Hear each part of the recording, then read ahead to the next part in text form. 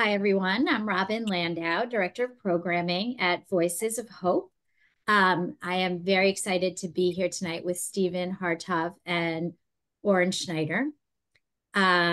Stephen's book, The Last of the Seven, is a fictionalized account of the little-known secret X Troop, which was a group of Jews who escaped the Nazis and then joined the British Army to exact their revenge.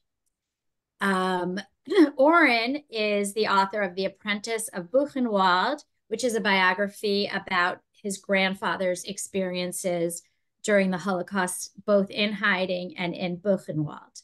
And although both books tell very different wartime experiences, the protagonists both share courage, resilience, strength, and each find their own ways to resist their enemies.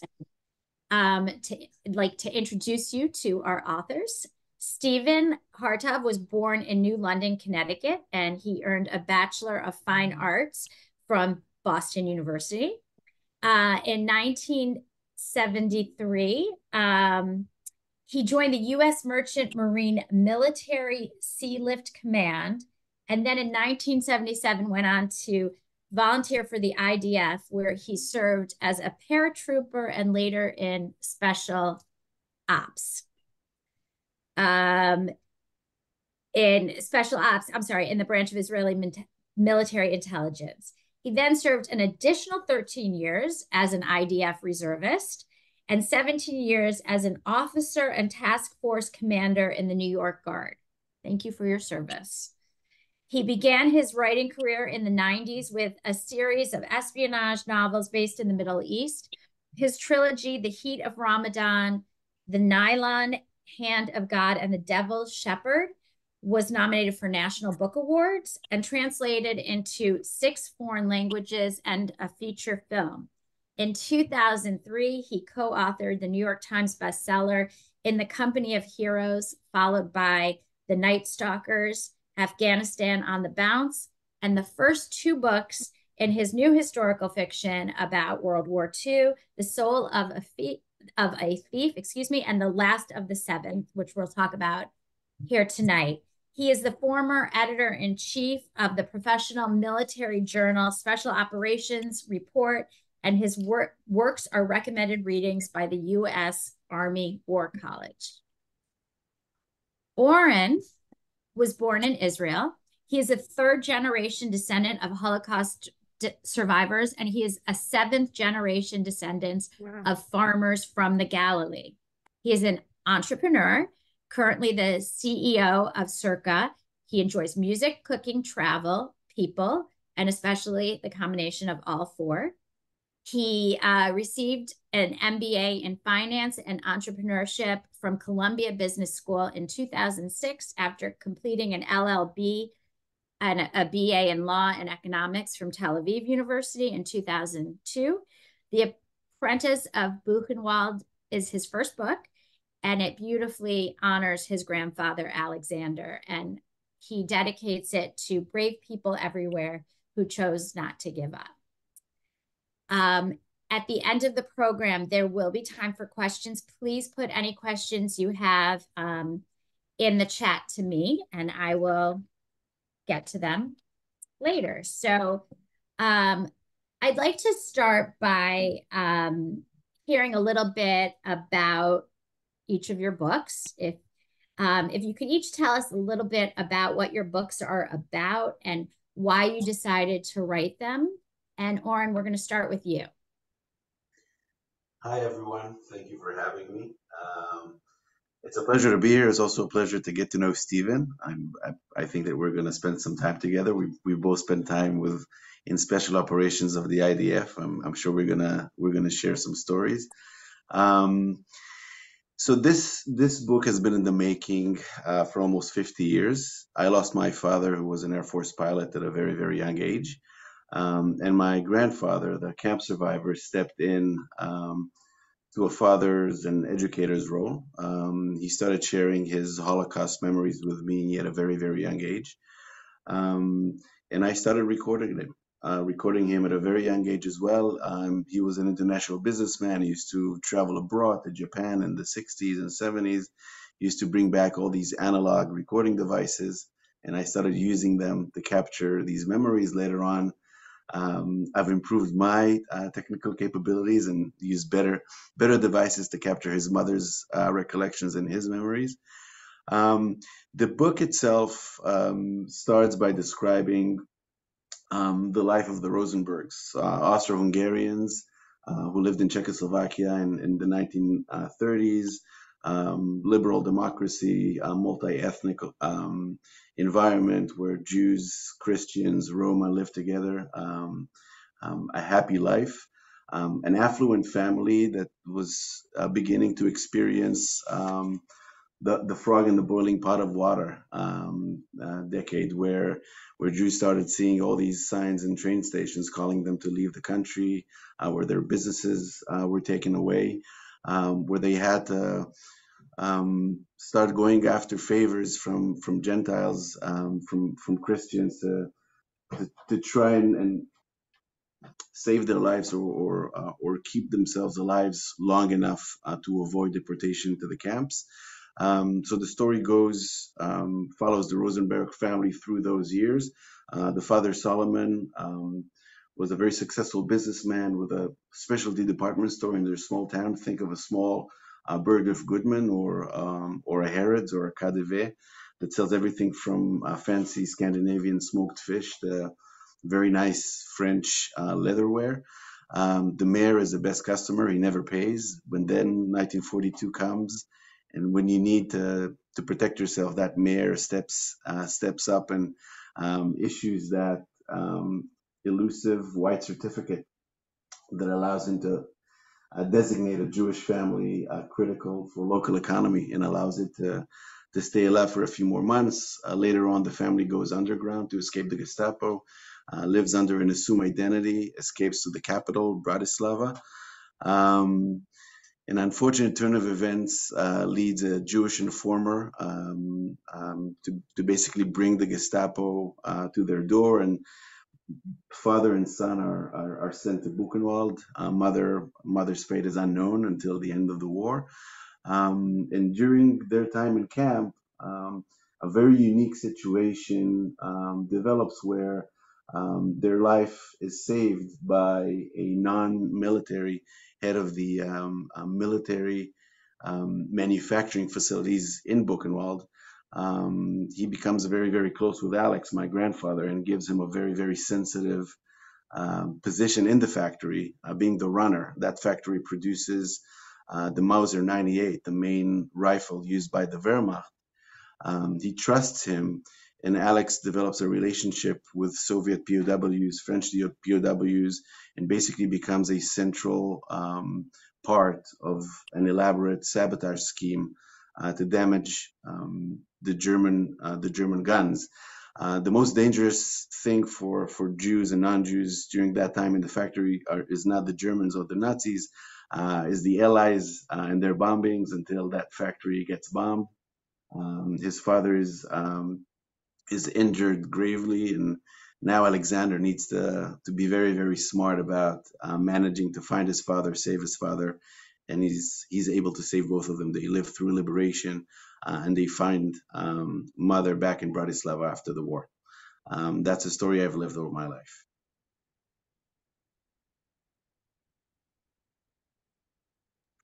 Thank you so much. And it is an amazing story. Stephen, can you tell us a bit about your book? Sure, and I want to thank everybody also for being here. And it is a surprise and a pleasure to meet Oren. We do have a lot of things in common. The first thing I noticed when I was reading his wonderful book is that our families have very similar backgrounds. My grandfather, who was from, and my mother, of course, were from a small town outside Vienna. They also had a private concern, a very large home, and the bottom part of the house was a general store. Sounds very similar. They were not, they were sort of secular Jews. You know, they were Jewish, but they blended in, they assimilated. And when the war started, Kristallnacht started, They lost everything eventually, and most of the family went to the camps. But my grandfather and my grandmother and my mother were able to escape and come to the States. So I was raised, and my mother's brother as well. He came here first on a farmer's visa. He was 16, and as soon as he was old enough, he joined the American Army and went back to fight in Europe. So I grew up around all those sorts of stories. And when I got into historical fiction about World War II, the first story that I had been wanting to write for decades was based on my mother's great uncle Alexander. And he was a Mischling. I don't know if you all know what that is, but it's a mixed half Christian, half Jew. He was partially Polish, partially Austrian. And Uncle Alex decided that the best way to hide from the Nazis was to join the Luftwaffe. So he went into the German Air Force, and where he hid in a Luftwaffe unit, he was able to hide for about 13 months. Obviously, he wasn't circumcised, or they would have discovered him at the first shower. And he was turned in by his young Polish Catholic wife. And they sent him to a concentration camp, which he survived. So that was the impetus for my first book in this series, The Soul of a Thief, which is about also a young Austrian Mischling who's serving at the behest of a German SS colonel in France right before the Normandy invasion. And these two characters are in love with the same French Jewish girl. So at the end of that book, as I was writing that book, as sometimes happens with writers, these 7 characters appeared, and they were German and Austrian and Alsatian Jews in British in the British Army, but wearing German uniforms. And that came to me because I knew that to be a true story, that these orphan boys in the early part of World War II, many of whom had escaped to what was then Palestine, had joined the British Army, and because of their skills in German and in German culture, they became commandos for the British Army in North Africa, and they wore Nazi uniforms, and that's how they infiltrated behind German lines. And I knew a few of these elder gentlemen when I was a young Israeli paratrooper. I met them, and they had always, their stories had always enthralled me. And so my second book, which is a bigger novel, The Last of the Seven, is about one of these young men who survives some terrible events in the war in North Africa and goes on to become a British commando functioning in German guise, along with a number of other men. And I don't want to tell you the whole story, but that's what that is based upon. And it's based upon a whole series of true facts. So it's a part of our history, certainly that not that many people know, but that was all true. And these fellows were very brave young men.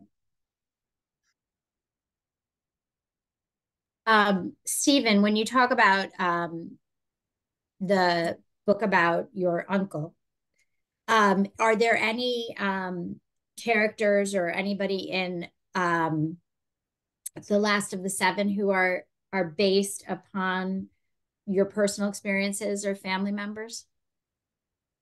Yes. The chief among them is my uncle Leo Lefkowitz, who is the major elder character in the central part of the book, which takes place in an American field hospital in Sicily. And my uncle Leo, who was all American, and he was a tough Brooklyn doctor, joined the American Army and went over to be a combat surgeon. And so that character is based completely on him. He was exactly the way I describe him. I remember him vividly. He was a tough cigar-smoking country doctor, and he won the Bronze Star at the Battle of the Bulge. He was a tough guy. Yeah. Wow. He's an amazing character in the book too. Wow, he has such a presence, and it's amazing that was your uncle. Yeah. Oren, so you've talked about growing up with your grandfather and these experiences. How do you feel your family's Holocaust experiences influenced who you are and what paths you've taken? I think that hearing Stephen and also speaking during our last conversation, I think that growing up in Israel is somewhat different than growing up in the US when it comes to Holocaust remembrance. There's a very deep Holocaust indoctrination in Israel that is part of becoming an Israeli, rite of passage, going to the army. The state had decided many decades ago to sort of mandate these trips to the camps in Poland as part of the process of melding young souls and sort of teaching them, explaining to them why the state of Israel came to be and what is our role as soldiers and protectors of the Jewish people. My grandfather took a very different path. He's a quintessential survivor who focuses his life around optimism and the love of life. For him, the fact that he's alive every day and is actually able to go back to Germany and go back to Austria and be served by locals in the culture of his choice and the language of his choice, that gave him the most pleasure.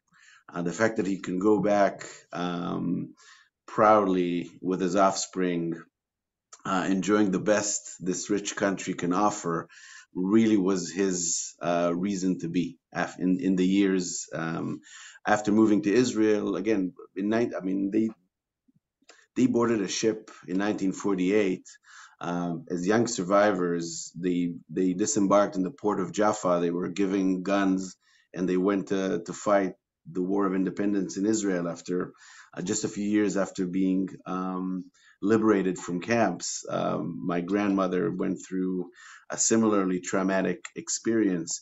So they never experienced high school. They never experienced the years of university. They had a very, very different life. So they had to rediscover reasons for living, and for him, it was showing and demonstrating his survival and his happiness and his positive nature, and he gave it to all of us. That's his legacy.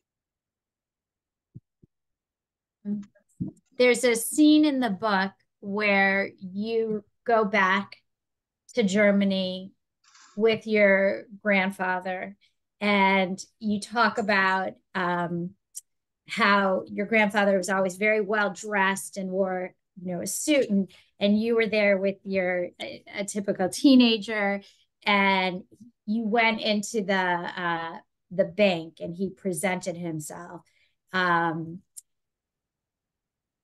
So when you talk about your grandfather as having this optimism, there's this element in the book where the banker says, what brings you to Germany? And you, as the grandson, says, well, he was a Holocaust survivor and we came to see.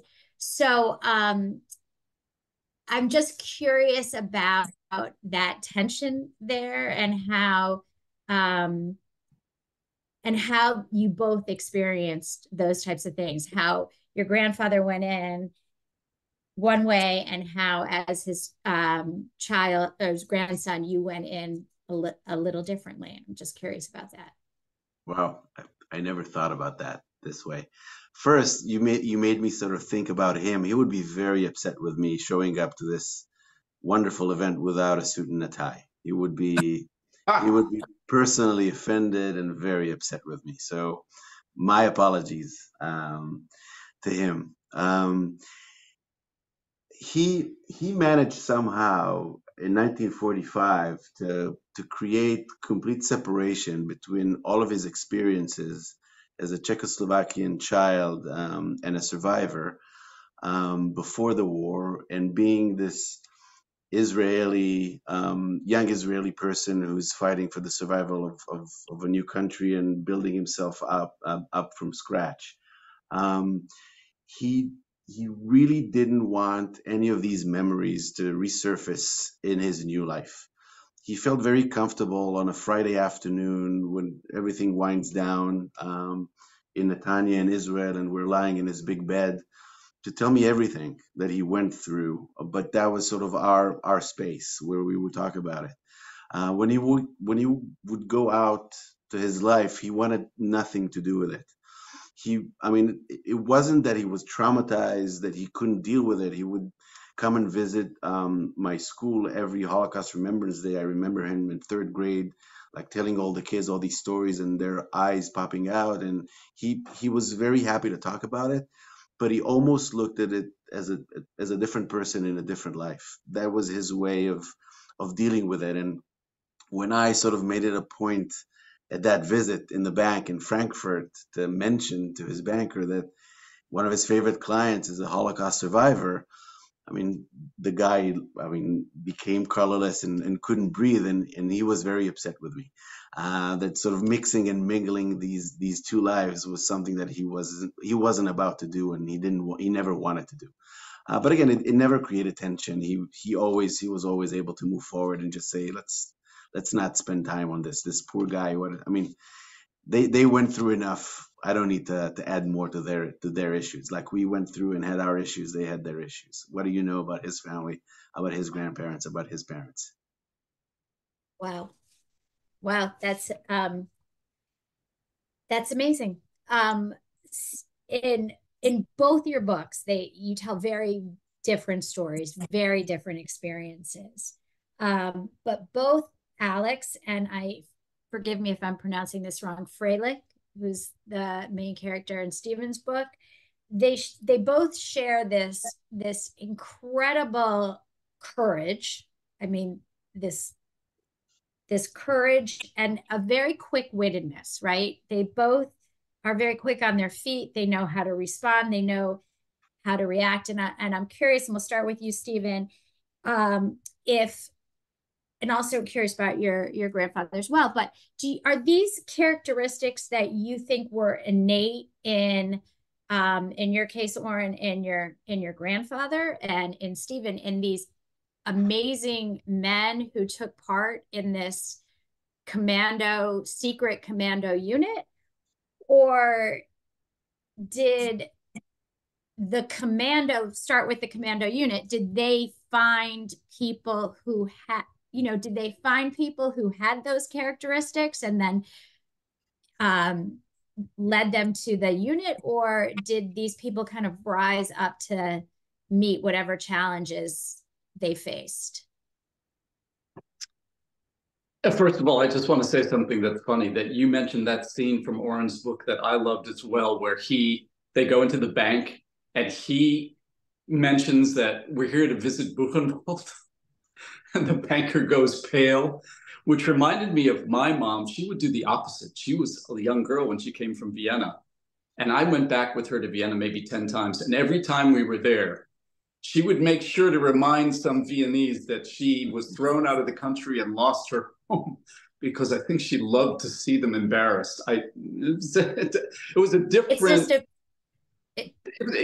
that was her victory, was saying, I'm here, I'm alive, you weren't able to kill me.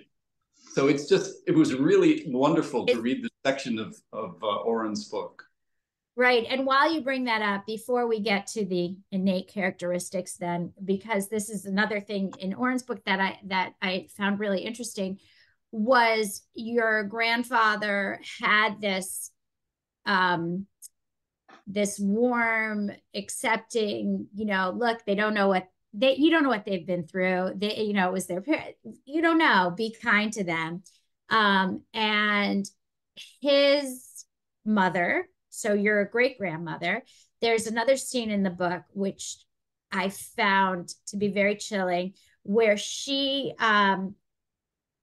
talks to her friends, people who she thought were her dear friends following the war.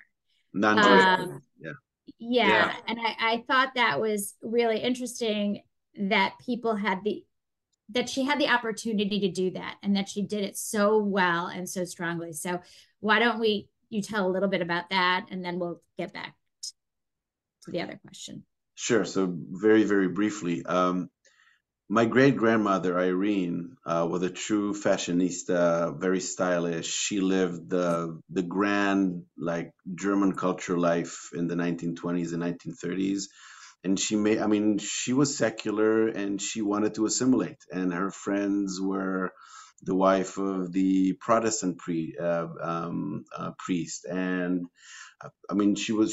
she had this very international living room where they played bridge and smoked, and friendships were everything for her. And all of a sudden, when they needed to give away the furniture and the jewelry, and when these friends, appeared very happy to take away all of her jewels and treasures, she broke, and she went through Ravensbrück and her camp, and she made it out alive after producing missiles for Siemens and nearing death numerous times.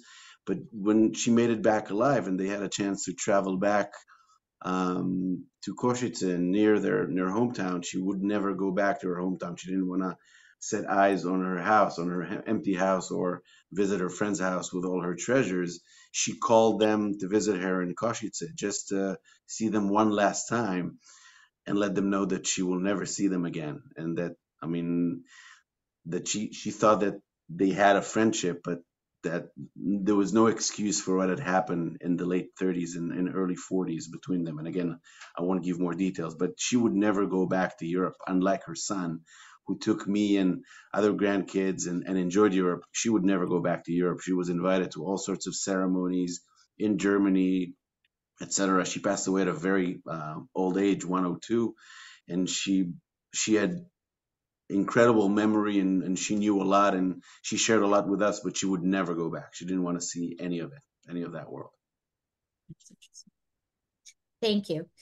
All right, so we're gonna pivot and get back to the question for Stephen. Stephen, did they handpick these people to serve in this secret commando group? Yes. Yes. Yes. Okay. Much like assessment and selection is today, even in the IDF, when Oren was in, for elite units, you didn't just show up and say, I'd like to do this. In the case of the Special Interrogation Group, which was this small unit of European Jews who were serving as British commandos, but in German uniforms, they were the toughest of the tough. They were all orphans. They had nothing to lose. They had to demonstrate their capabilities just in terms of character before they would be accepted into a unit like this. The unit was so secret, it wasn't declassified until many years after the war by the British. And I'll give you an example of how brave they were. There was an order issued by Hitler called the Kommandobefehl, which stated that any Allied troop not in his own uniform, any commando would be executed immediately, and they knew it. So they had a double whammy against them. They were serving as commandos against the Afrika Korps, and they were Jews. So they knew if they were caught, they were dead. And I just want to tell one really quick story. Their commanders were two Brits, Bertie Buck and David Russell, who each spoke 5 or 6 languages and dead fluent German. And to prove to their commanders that these young Jewish boys could pass as German troops, they went behind German lines, the 2 officers with 3 of the Jewish kids, all in German uniform. They walked into a German army camp. The 3 young commandos got on the paymaster's line with their forged German pay books to collect pay for the day. And the 2 officers, Bertie Buck and David Russell, went into the officers' mess and sat down and had lunch with German officers. And then the 3 of them, the 3 boys and the 2 officers left, snuck back through British lines, and Bertie Buck went back to his commanders and said, I think this proves to you that my people are tough. So that's how tough they were. Wow. That's, yeah.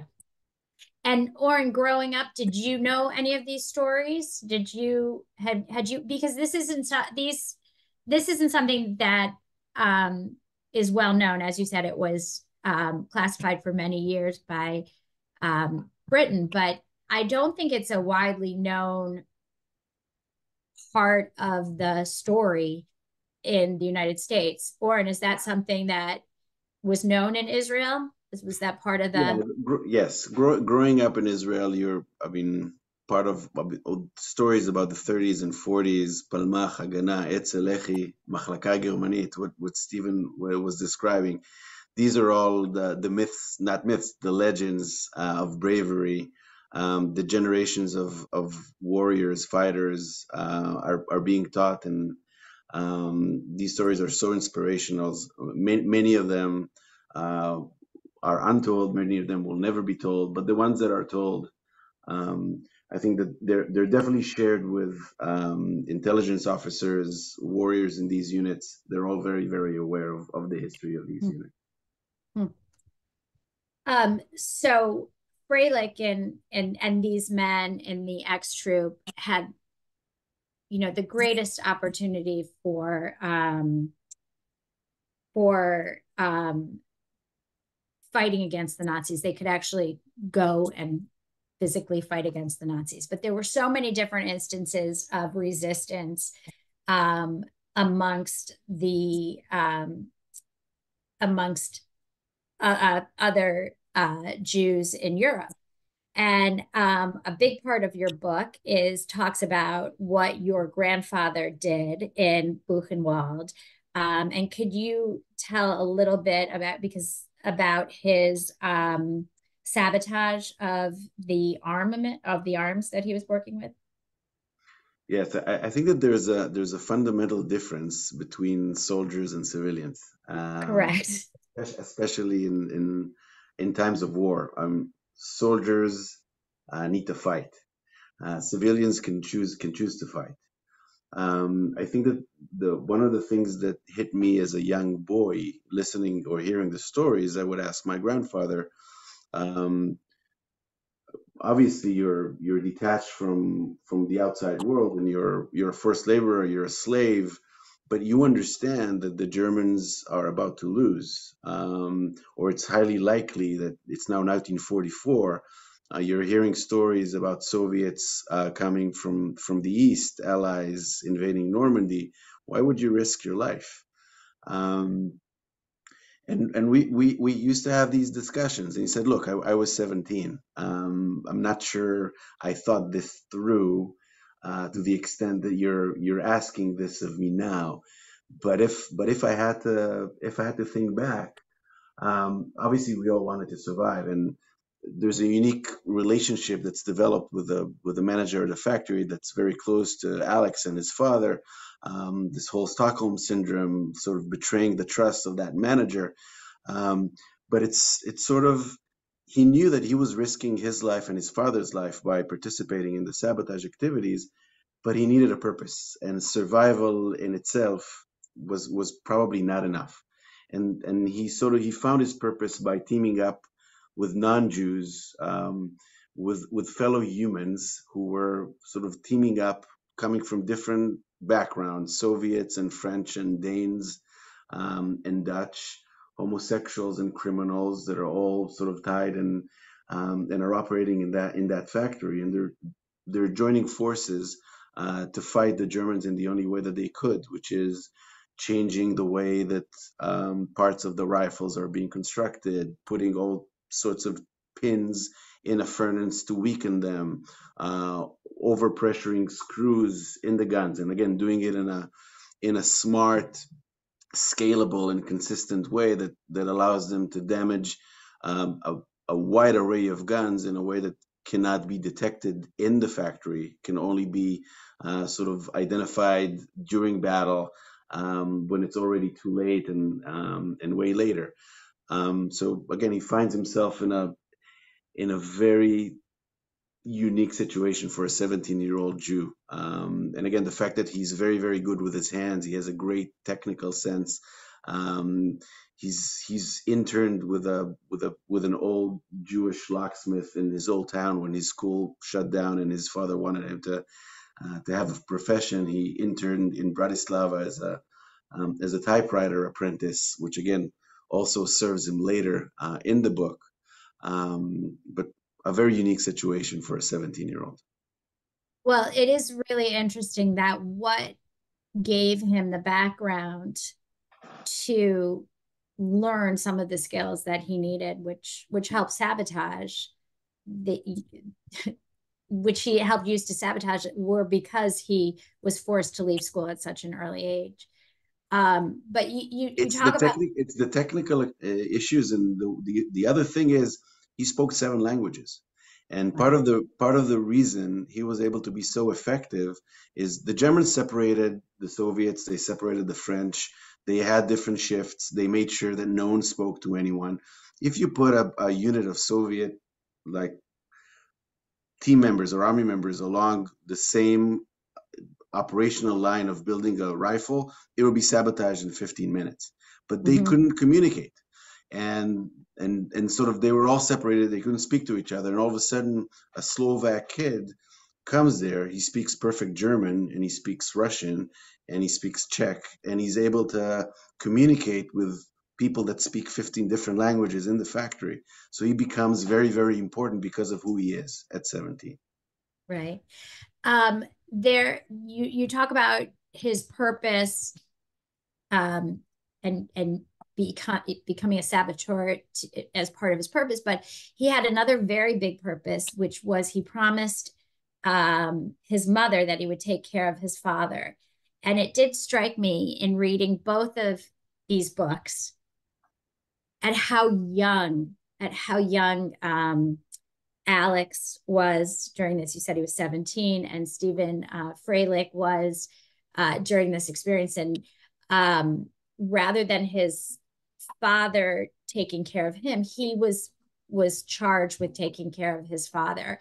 And there's just a couple of things that he does that are, I'm guessing, very, very dangerous, and that he does that protects his dad. If you could just talk about the chocolate bar, for instance, which is great, and then we're going to get back to Stephen. Yes. So again, without giving away all of the plot, the father is gravely injured by the Allied bombing that completely destroyed the factory. He's being taken back to the main camp at Buchenwald, whereas Alex is joining the bomb squad to help take away all the bombs that did not explode. Miraculously, he's identified as a typewriter apprentice. And again, if we think of internet as vital today, the German army, the Wehrmacht and the Gestapo were run by typewriters. If they don't have typewriters, they cannot issue orders. They cannot send them around. Nothing happens. And sort of he finds himself in front of 500 broken Mercedes typewriters, and he starts fixing them so the operation around Buchenwald can be restored.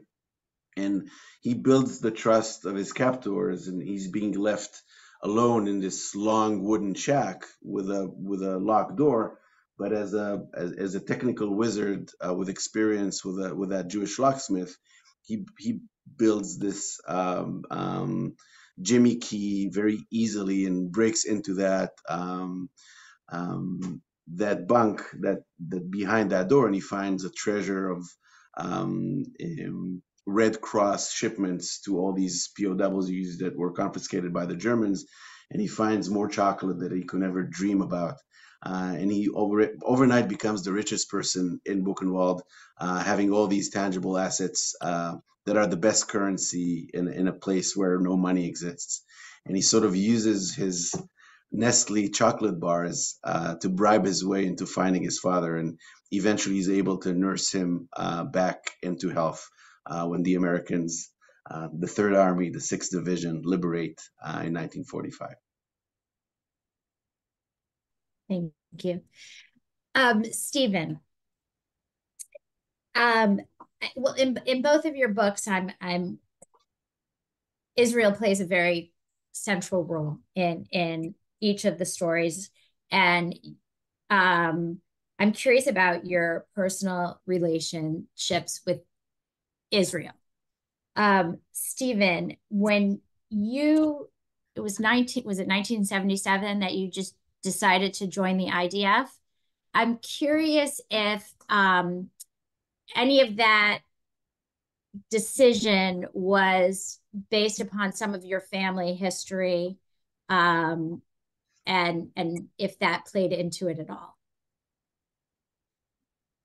I think all of it was based on that. I mean, I when I joined the Merchant Marine, I was halfway through college, and I decided that I needed to see Israel, but I had no way to get there because we were not a moneyed family. So I sailed all over the world until I wound up in Israel. I was there for the Yom Kippur War. Then I came back. I finished college, and right after that, I went back to Israel to join the army. But I think that motivation was driven by the family Holocaust history.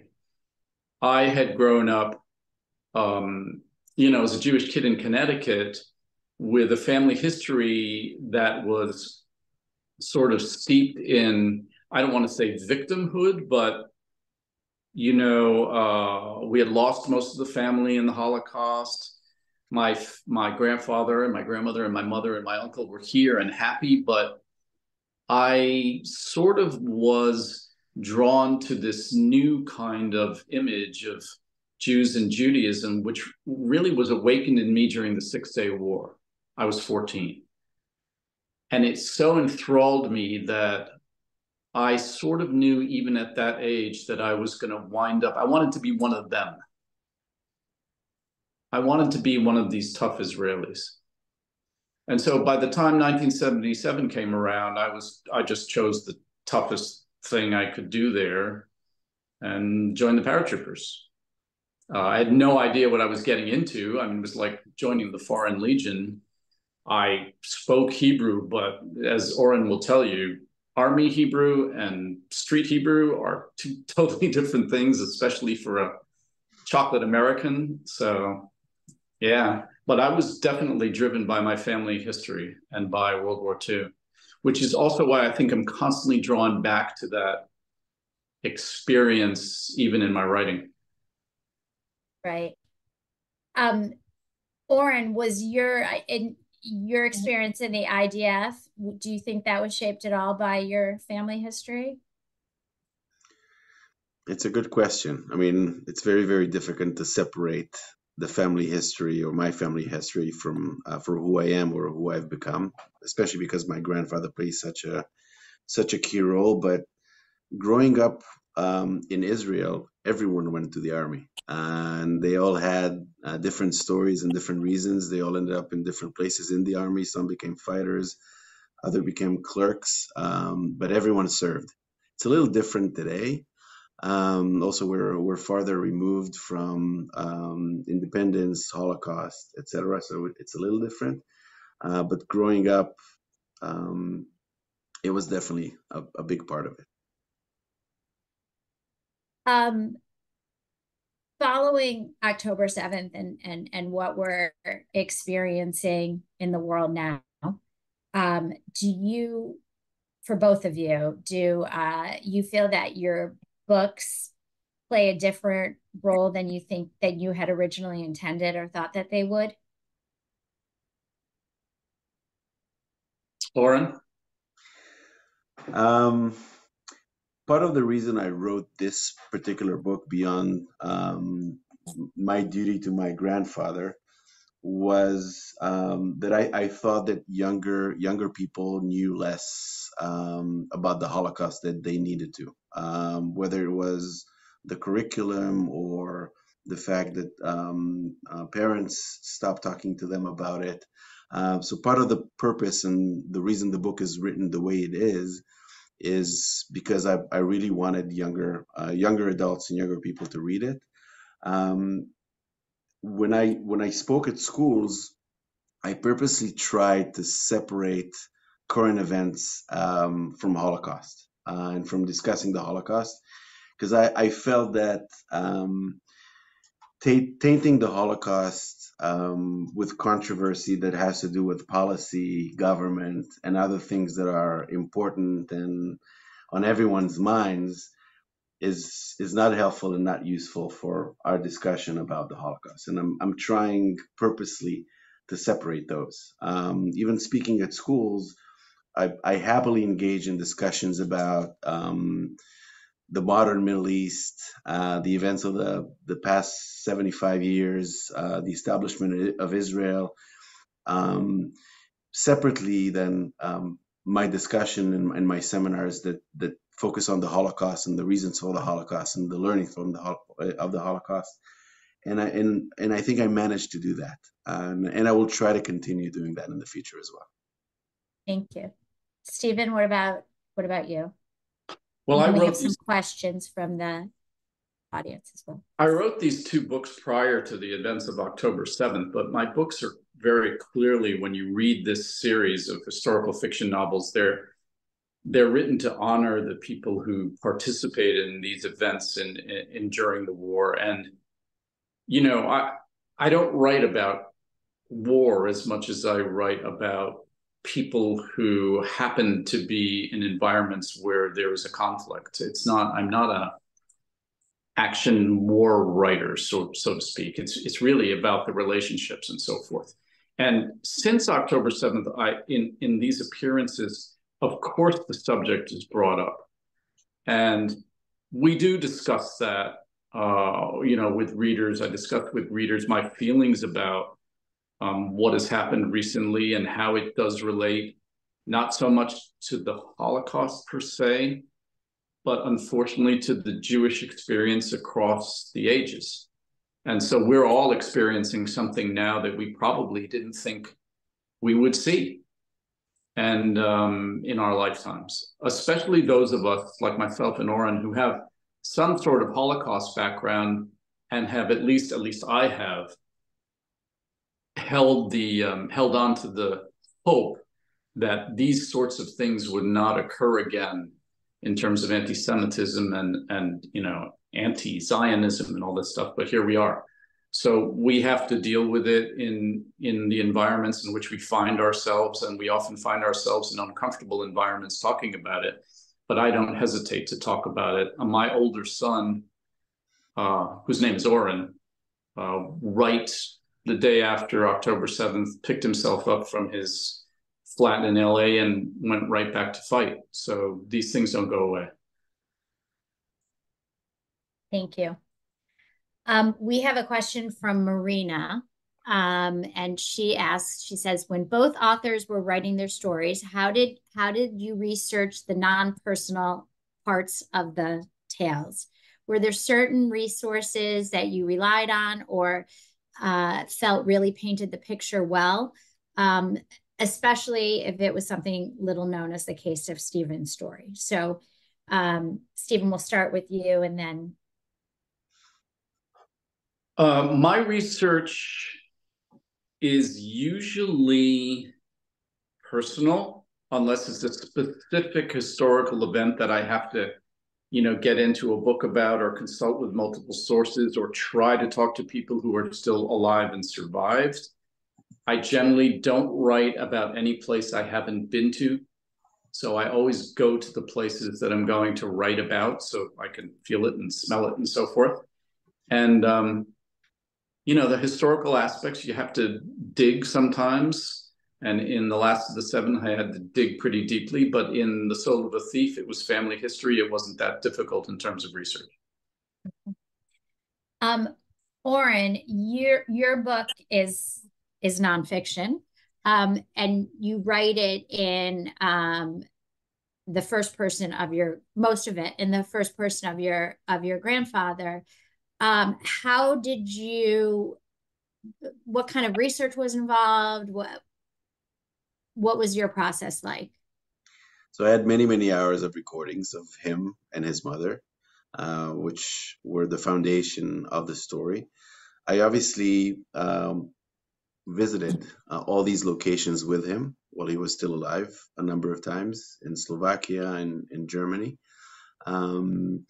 The one additional X factor that was extremely helpful was genealogical research that I've done on a platform that a friend of mine from the IDF started called My Heritage 15 years ago. I was sort of one of his first clients, and sort of he helped me sort of think about databases and sources of information in Europe. And when the first DNA tests came out, I used them to effectively connect with family members, Rosenbergs, who left the old town way before the war. I was aware of their existence. I didn't know their names or where they were. They're all in the States, which also allowed me to connect to family members who all look like us, but I never knew who they were. They're everywhere here in the country. And so we managed to get amazing materials and letters and many, many things that allowed me to learn more about my great grandparents in that town, sort of how it all started, connect a few dots, and sort of put the final touches on the story. I think we have time for one more question. And I'm curious from